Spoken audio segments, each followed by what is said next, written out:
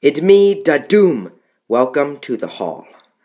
Back, War Gamers, to another KingBonezai unboxing. And in true KingBonezai fashion, the miniatures fell out of the box before I could unbox them. So yeah, here are the Nazgul of Dol Gurdor, which are just quite topical right now since these guys were just released. And yeah, so I'll be painting these up for my brother who got them. And yeah, so these are quite cool models. We have the Slayer of Men.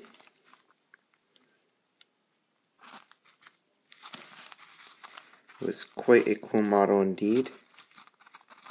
I'll release agent on these. And the Witch King, which I really like the helmet of the Witch King. Quite skinny and narrow though, but really cool looking, especially from like this angle. Yeah, great cloaks, and then the Dark Headsman. And I think the Dark Headsman is probably my favorite. Just absolutely amazing. So yeah, we also have the arms here. We have 3 bases as well, but those are uninteresting, really. But yeah, there have 3 arms, which have that cool large gauntlet design, but that's because these raids are supposed to be large. Then we have the weapons. Big axe, big mace, and pretty big sword too. Excellent crisp detail. And they shouldn't be snapping, and they're not really bent. The sword's bent a bit, but nothing a hairdryer won't solve.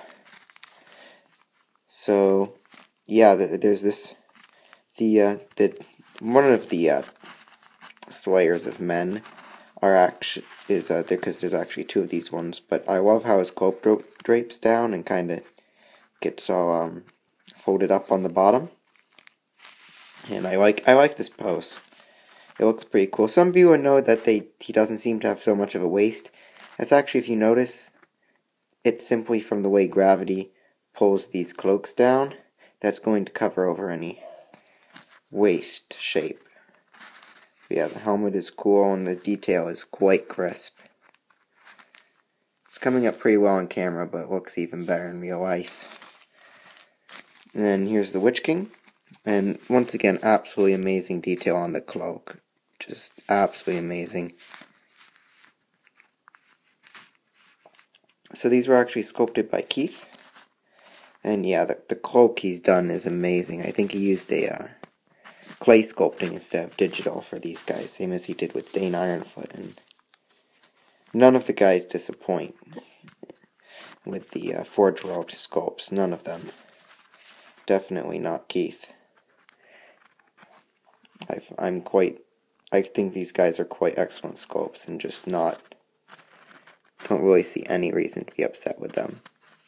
The armor is crisp, the detail is amazing. I like the fact that these guys are actually in their more ready to fight pose and not in the main battle.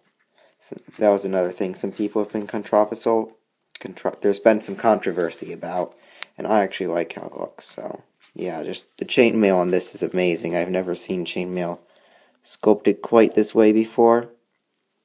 If it'll show up, it's really cool how he's done the sculpting of the chainmail. Then the armor looks really good too. Once again, crisp. Dark Headsman's cloak is once again good with the others. This one falls a little straighter than the others, I think. Yeah, Dark Headsman might fall. Yeah, I actually would say this is the straightest of the cloaks. And then the helmet with this guy is absolutely amazing if it'll focus. Well, it's amazing whether my camera focuses or not. But I'd prefer if it focuses because that way you guys can see it.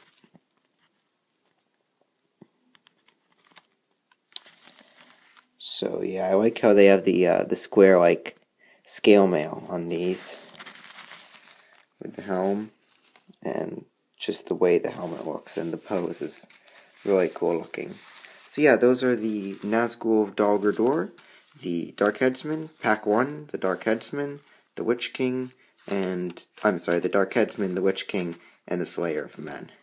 So yeah, be sure to like, comment, share, and subscribe for more. Support your Hobbit hobby, and Akman Ruki Astu. Thank you.